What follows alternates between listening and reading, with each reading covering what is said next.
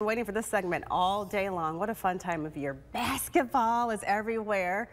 And this is a big week for Saginaw High School. The varsity boys basketball team's heading to the big quarterfinal game against Cadillac tomorrow. And I was so lucky and thankful to get head coach Julian Taylor and super baller himself, Javarie Holliday. How are you guys doing? Doing great. Thank you for having us. Of course. You guys, how are you going to just keep on dancing on the hardwood? I mean, this is a big congratulations, Coach and Javarie, for what you've been doing. How are you feeling right now? Well, we're feeling pretty good to be in this position. Yeah, We're thankful, and the guys been working hard. So yes, hopefully we can keep things going. You have to work hard to get to this point. I mean, that's what it's all about. Javarie, tell us your position, and you are on the brink. Listen to this, Javarie, of a state championship.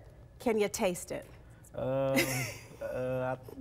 I really can. It feels good to be here. You know, we've been working all season, and Coach has really been pushing us, so it feels great. It feels great. I love it, Coach. So you're leading this team with a really strong connection to the community. The Coach, it's your hometown, born and raised, 1991 grad of Saginaw High, played at SVSU.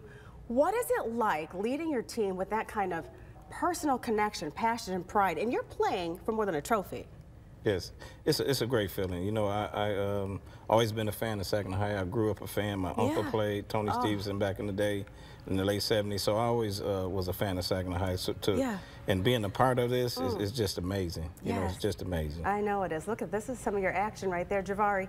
You are at Saginaw High with a rich history of stellar athletes. Draymond Green, NBA, Golden State. Charles Rogers, NFL. Lamar Woodley, NFL. Anthony Roberson, NBA. Does that motivate you to keep following in their footsteps, Javarie? I know it does. Yeah, it really does. Yeah. A lot of those big names I've seen play. Yeah, so, and motivate me. My brother actually went to the high.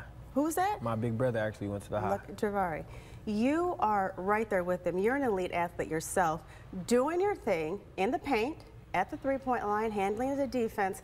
What type of hard work and discipline does it take to handle your schoolwork and also practice? It takes a lot, and really just listening to what Coach tells me, you know, he motivates us to be not only great on the court, but to put the classroom first, so we make sure we do that. I love it. Okay, Coach, so how do you do that? How do you prepare your team and motivate them physically, mentally, and academically? Well, I let them know it's going to be a process. You know, you have to do the things correct way off the court to be successful on the court. So that's our motto and our goal. You know, for us to really develop kids and develop players like that, like as Javarie as herself. Yeah, Javarie, what message do you have for the younger athletes? Because they look at you out there doing your thing on the court. They see you at the games, they see your swag, they see your confidence, and they want to be like you. What would you tell them? The message I have for the younger kids is just stick to it and have fun, because if you ain't having fun, then it's don't play. It's all about fun. What do you want to do after? After high school, I'm going to college so I can further my education and my career as a basketball player. I love it. Okay, so you'll meet my son Jacob in the NBA. I love it. Okay. So, Coach, okay, the coaches here, Marshall Thomas and Lou Dawkins, both won state championships. Do you say, hey, it's your time to shine? Yes, you know, I was part of those two of them with Lou Dawkins, Coach Dawkins. I won one myself, so you always try to get that feeling back, you know. And I told the guys they made it to the last week. Yeah.